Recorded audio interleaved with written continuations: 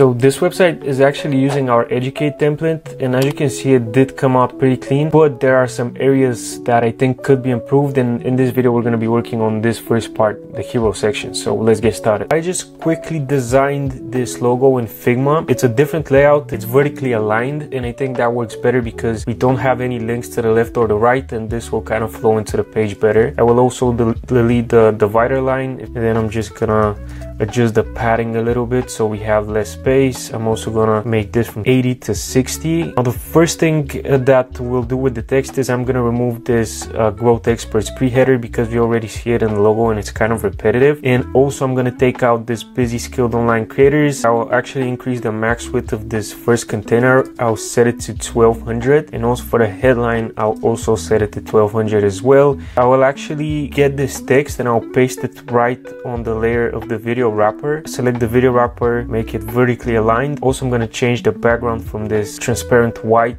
to the purple brand color. And then for the font, we'll set it to 16. We'll make it like semi-bold. I will add a transform uppercase. I'm also going to change the text because click the demo video below to learn how. It can be a bit confusing, and I think watch the video below to see how is a bit clearer. Now the next thing that I want to do is add a pre-heading for that part that we removed, but I'm actually going to have it in a different style. So I'll just add this little pre-heading container. So we have busy skilled online creators to kind of introduce it, and then we have the main headline here.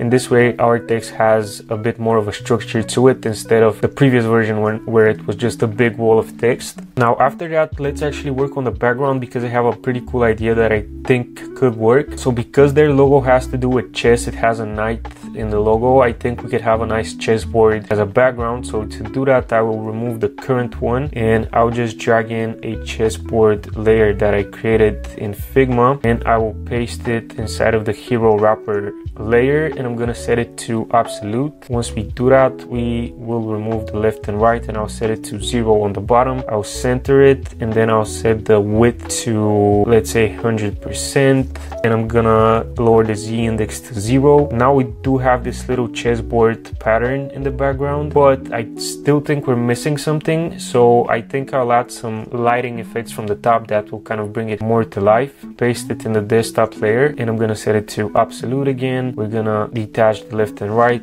and for the top we're gonna set it to 0. We will set the width to relative 100%. I think we're close, but what I want to do is I want to add a gradient to the hero wrappers, and I think that's actually nice. I think it gives it a good effect. And then I think we have another cool opportunity to add some branding elements on the button. So instead of it being this generic white button, we could actually select it and make it purple. Again, we're gonna have linear gradient. Then I'm gonna select the text and I'm gonna make it white, and I'm gonna just Command Option and C to copy the style and paste it on the hover effect. Now what we will do, which I think will be really cool, is we can take this knight element from the logo and use it in the CTA. So I'll just export that and I'm gonna insert it here. Here's our little knight. I'm gonna cut it and I'm gonna paste it inside of the button. I'll delete the arrow and then I'll just move it to the left side. I'm gonna decrease the gap from 36 to 12, and then on hover I think we could make it closer, like 10 pixels, so there's a bit more motion. And also I'm gonna extend the gradient so the button goes darker, and for the border I'm gonna also make it darker. And for the shadow, what we'll do is we'll completely remove the blur. I think this will give it a very nice hover effect